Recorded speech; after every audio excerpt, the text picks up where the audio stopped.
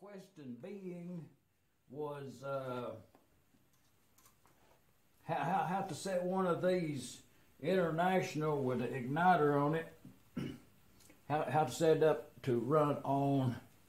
That's 3 coats that there Rust-Oleum right there. That dark hunter green, that's three real heavy coats right there. You know what I mean? That engine ain't wanting for no paint for sure.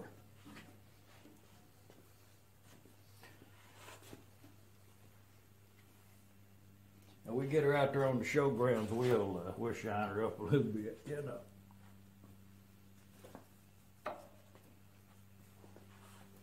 But carrying on with this timing,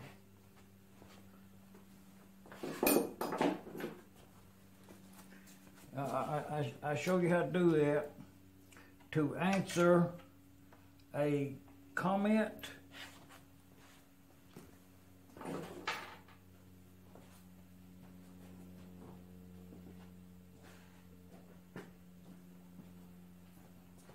let's call this right here the make and break ignition episode. We'll use these jumper wires right here, be all right. But to tell it to you the best as I can is, well, we got 2 6-volt batteries right there. 2 6-volt batteries that are connected together to produce 12 volts. I checked it and it's like 12.94. So this is a low tension coil that Lone Oak was the name of the company that made that years ago. They're very good. I think the resistance is about 11 something, 11.3 maybe on ohms, but it's very good. It runs on really, really low voltage. On 12 volt, it really runs good. But make and break ignition, igniter fired EMS. This is a 3 horsepower igniter with no magneto, blocked off, gone, with no ever intentions of running one. But the way it's blocked off, if a person in the future wanted to put you could use an L mag or even an R mag on there, and you just take that cover off, bolt it right on there, and you're good to go. But there is some romance into a battery and coil ignition system. Put it in a nice box. It's just another accessory. But what happens? Okay, it's getting ready to come up onto ignition, up on compression. So when it comes around on compression,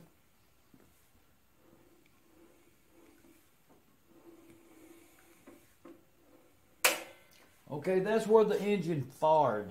And right down here is where the little notch is, exactly right there is.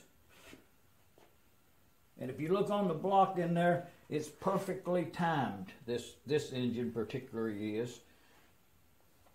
For this to snap, when this is in this position, you adjust that. There's some shims behind on the igniter you can adjust. The thread goes in or out to make it trip sooner or later. Works on a cam in there. Comes around. Okay, to show you this hookup, and exhaust timing is completely, totally different, unrelated in such a remote way from ignition. Is you don't combine the two even. So working with ignition to make this engine run on this battery and coil, and how a make and break ignition, low tension ignition, and that just sits in that groove, and it's got a sling on it right there that up like that. I'm not going to start the engine right now. Well, let's do this. But to explain this, is on one of your battery posts, put that alligator clip over there on it. and then come over to the low tension coil and put that alligator clip on either one of those, it don't matter. And then you get the other one and put on the other side of that coil. And then you go to that's the stationary electrode on the igniter. And the other one comes from the ground on the battery to the ground. I got too many cables, don't let me confuse you. That's 1, 2, 3 cables. The other one from that ground there goes to a ground on the engine. Let's go right there. Okay, that's the wiring. That's the way you do it. So to be able to see that, to confirm something's actually happening without running the engine, we'll go with this little LED thing. And what you do, you hook this thing up over here on this, and then you hook this somewhere over here on the ground. Okay, let's go around again and observe that green, the light, LED. It's coming from the stationary electrode on igniter over to a ground.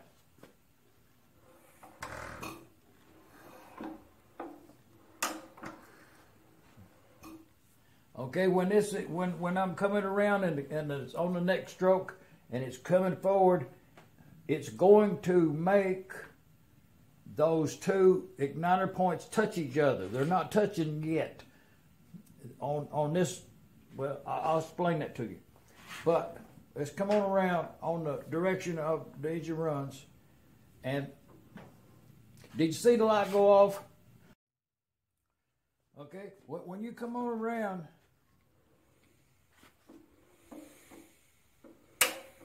see what forward? Okay, the points are open now, so some of the current is bleeding off through this ground over here because there's no contact on the other end. This is the light. So when the 2 points closes, the current can flow there with less resistance than the bulb is, so the bulb goes out. But that's make and break. When that light comes on, it's making, and then when it goes off, it's breaking. Make and break ignition.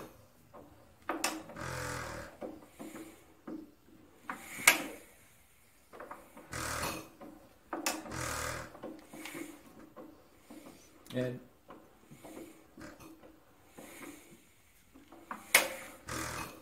now, you can adjust your engine igniters to the point where the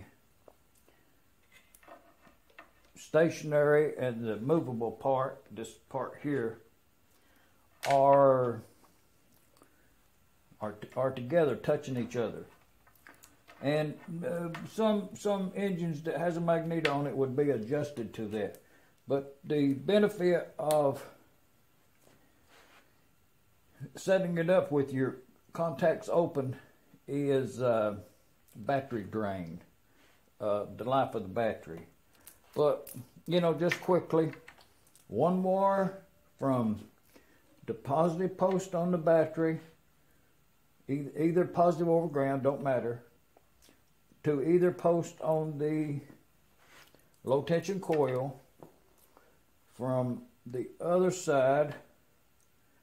And here, I just a little bit ago had it hooked up to that one. I actually can put it over here and then hook this one with the remaining ground. I'd hook it here.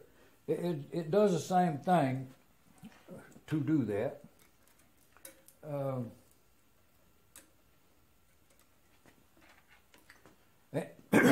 And these LEDs are, I forgot how I had it hooked up even a minute ago, but we'll do it again.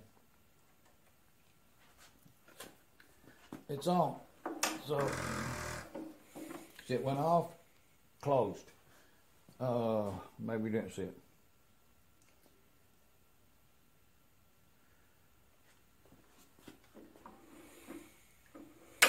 engine forward. Yeah. So come on around, make, break, making and breaking, ignition, low tension.